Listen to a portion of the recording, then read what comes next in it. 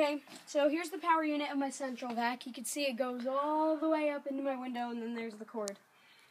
And, oh god. Here is the filter, the dirty one, that I just took out when Brendan got here. And then, when you check this, you have to take these two things off. The big one in the back is the exhaust. This one is the power unit, suction thing. And this is all the stuff that we just picked up in the other video. Yeah, all the other videos, all this was picked up. Then, here's the filter. This is the new filter. This one's brand new. This is a different model. I don't know what model number it is, because it doesn't say it on there. So, it says it on the package.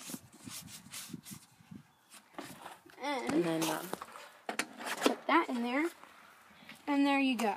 And do you have any recommendations about filters? I would recommend, you should tap out the filter every time, not every time you use it, but at least like once a month, or once every 3 months, or every time you empty this, which you should be checking this every time you use it.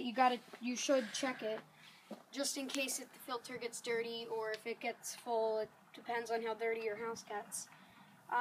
And how often should you change a filter as well?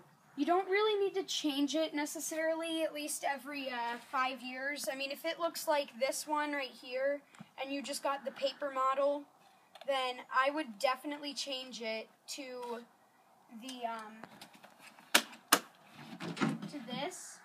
This one is protected by metal, so when you go to tap out the filter, the dirt gets stuck on the metal, so it falls off the metal. It doesn't ruin the paper when you tap it out, because it's obviously metal. It doesn't get any dents. It's stainless steel.